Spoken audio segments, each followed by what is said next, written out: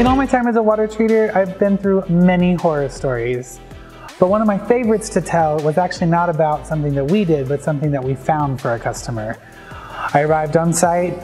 The customer was adamant that their previous treater had recently cleaned their tower. Everything was perfect and there was absolutely nothing for me to critique. We walk around the tower, I direct my attention up, and there is a tree growing out of the louvers. What that means to me is that there's absolutely no biocide in this tower, as there was no way that a tree could grow if there was proper biocide in the water. So it meant we had to do some extra bacteriological testing. We recommended a heavy cleaning to the customer. We were able to get it out without much damage to the tower itself.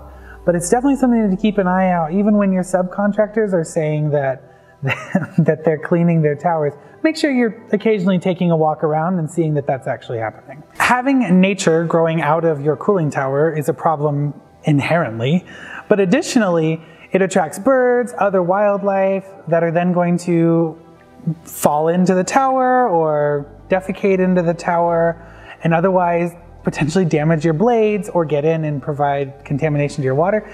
It's just all around not a good place to be. Don't let more gruesome things grow in your cooling tower. Make sure you're doing regular bacteriological testing and you're having regular service done to your system.